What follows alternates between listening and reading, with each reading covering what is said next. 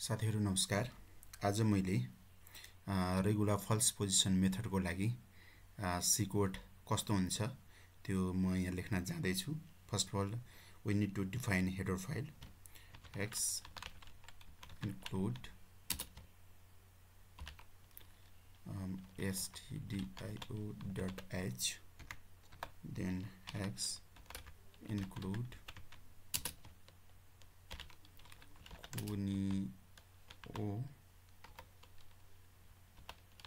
.h,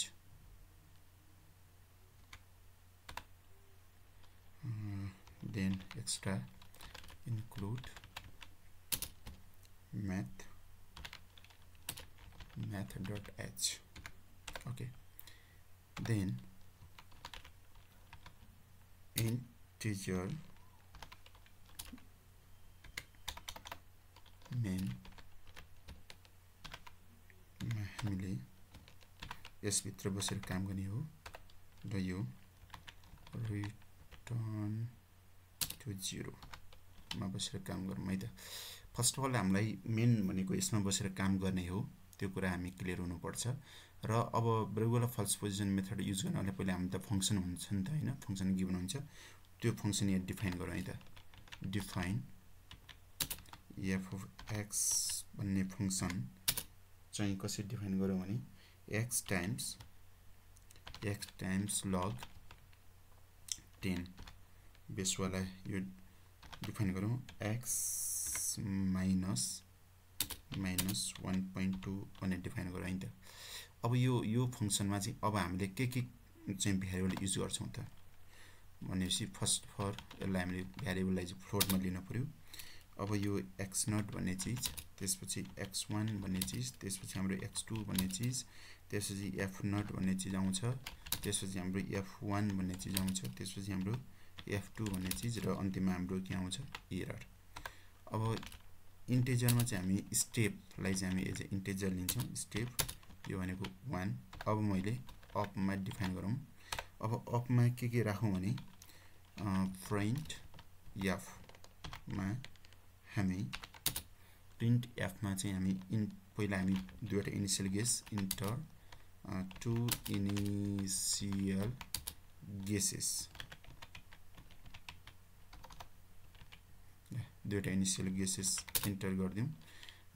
यसलाई चाहिँ new लाइनमा हामी पठाइदियौं है। देन यो गरिसकेपछि अब योलाई रिड गर्न पर्यो। अब यसलाई रिड गर्नको लागि हामी स्क्यान f युज गर्छौं। अब यसमा हाम्रो चाहिँ यो दुईवटा इनिशियल गेसेसको लागि चाहिँ x0 को लागि %f अनि x1 को लागि %f। देन हामी अब यसमा के आउने भयो त हाम्रो एन्ड x0 भन्ने चीजको लागि, देन एन्ड x1 को लागि इनिशियल गेसको लागि यो डाटा यो रिड गर्न पर्यो। देन यो काम गरिसकेपछि अब प्रिन्ट f मा चाहिँ अब हामी के कुरा गरौँ, पहिले एरर चाहिँ इन्टर गरौँ। इन्टर टोलरेबल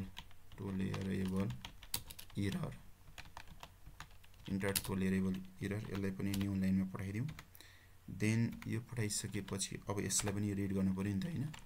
स्क्यान f, अब यसमा हामी %एररलाई पनि %f मा राख्न पर्यो। देन अब यसमा चाहिँ एन्ड e भनेर यहाँ राख्दियौं। यो काम गरौँ। यो काम गरिसकेपछि अब हामी फंक्सन डिफाइन गरौँ। f0 भन्ने चीज f of x0 हुन्छ र त्यसपछि f1 भन्ने चीज f of x1 हुन्छ। यो काम हुन्छ। यसरी डिफाइन गरौँ। अब पहिलो काम के गरौँ भने इफ पहिलो काम हामी यदि f0 ले f1 लाई मल्टिप्लाई गर्दा 0 भन्दा ठूलो आइदियो भने के हुन्छ त भन्दाखेरि त्यसमा चाहिँ हामी print f the choices initial guesses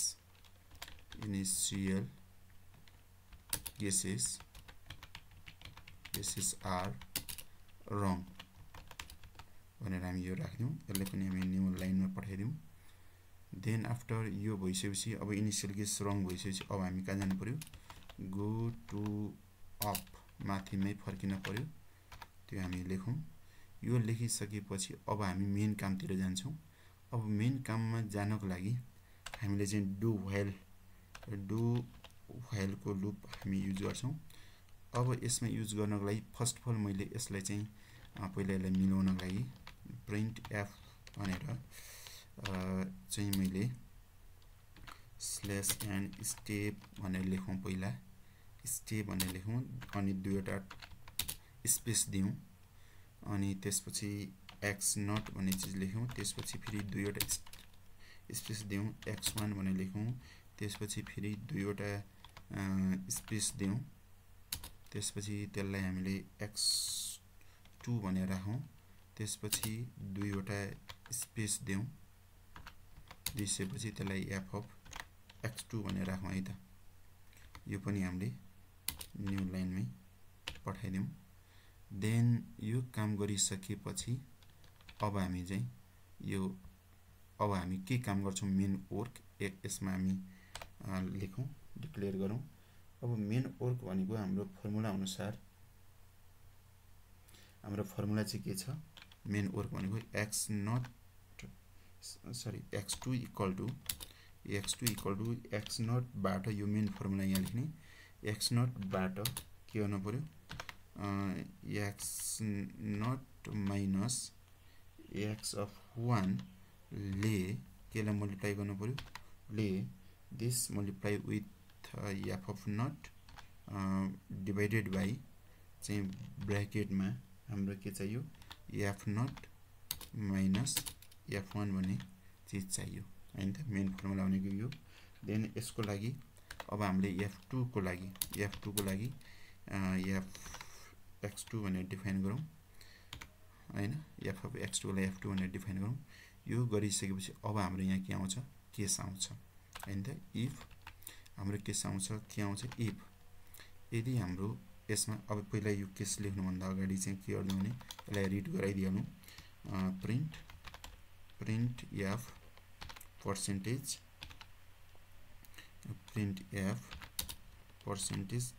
पहिलो चाहिँ हाम्रो स्टेप लागि चाहिँ हामीले d% त्यसपछि दुईवटा ट्याब हैन त्यसपछि हामीले x0 को लागि यो माथिको x0 को लागि f% एउटा ट्याब दिए पुग्छ यसमा अर्को पर्सेन्टेज अर्को f एउटा ट्याब दिए पुग्यो अर्को पर्सेन्टेज f अर्को ट्याब दिए पुग्यो हाम्रो 1 2 3 4 1 2 3 1 2 3 त्यसपछि अर्को पनि f चाहियो हैन पर्सेन्टेज f अनि यो यति लेख्यो भने चाहिँ लगभग हाम्रो 4 वटा पुग्यो 1 2 3 4 ठीक छ एन्ड यसलाई चाहिँ न्यू लाइन पठाइदियौं न्यू लाइन अब यहाँ यो पहिलो डी चाहिँ हाम्रो स्टेप को लागि दिएको यो कुरा लेखौं त्यसपछि हाम्रो x0 को लागि लेखेको त्यसपछि x1 को लागि लेखेको त्यसपछि x2 को लागि लेखेको त्यसपछि f of f2 को लागि हैन f2 को लागि हामीले माथि डिफाइन गरिरहेका छौं यो हाम्रो लेखेको देन यहाँ ब्र्याकेटले क्लोज ओके यो लेखिसकेपछि अब हामी इफ कन्डिसनमा जाउँ है त इफ यदि के भइदियो भने यदि f0 र f2 मल्टिप्लाई गर्दाखेरि लेस देन 0 भइदियो भने हामी के गर्छौं त यसमा देन हामी x1 is replaced by what x2 then त्यो बेला चाहिँ f1 is replaced by what f2 लेख्नु पर्ने हुन्छ यो डिफाइन गरौँ अब एल्स मा जाउँ यदि यो भएन भने एल्स मा जाउँ यदि यो भएन भने के गर्ने x0 लाई चाहिँ x2 ले रिप्लेस गर्ने त्यो बेला चाहिँ f0 is replace by f2 ले रिप्लेस हुन्छ त्यो भएन भने यसले रिप्लेस हुन्छ अब यो चाहिँ हाम्रो यो स्टेप लाई processed गरिरहौं step equal to step +1 मा प्रोसिड गरिरहौं अनि यो चाहिँ हामी कतिखेरसम्म युज गरिरहौं भने डु व्हाइल यो चाहिँ हामीले कतिखेरसम्म गर्ने चाहिँ bs fails। अब यो चाहिँ यदि हाम्रो f2 चाहिँ हाम्रो एरर भन्दा ठुलो नआएसम्म चाहिँ हामीले यो ठुलो आएसम्म हामी यो काम गरिरहौं। देन आफ्टर यो गरिसकेपछि अब यसमा हामी प्रिन्ट f चाहिँ हामीले यो चाहिँ हाम्रो न्यू लाइनमा पठाइदियौं। द रिक्वायर्ड रूट इज, यो चाहिँ हाम्रो रिक्वायर्ड रूट चाहिँ यो पर्सेन्टेजमा लेख्न पर्यो। के को भ्यालु लेख्न पर्यो भन्दाखेरि x2 को भ्यालु चाहिँ यसमा लेख्न पर्यो।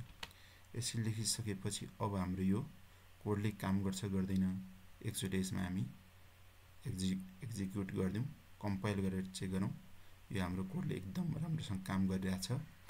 कोडले काम गरिरहेछ भने एकचोटि यसलाई रन पनि गरेर हेरौँ। रन गरेर हेरौँ दुईवटा इनिशियल केस चाहिँ के लियौं भने 2 र 3 लिएर हेरौँ है त। 2 र 3 चेक गरौँ है। 2 र 3 गर्दा लियौं। अब एरर चाहिँ यसले 0. यतिवटा 0 लियौं। अब हेर्नुस् है कति मजाले यसरी काम गर्यो। द रिक्वायर्ड रूट इज यसरी चाहिँ आन्सर देखायो। यसरी चाहिँ हामीले यसरी कोडलाई रन गरेर देख्न मिल्छ। ल आजलाई यति नै गरौँ।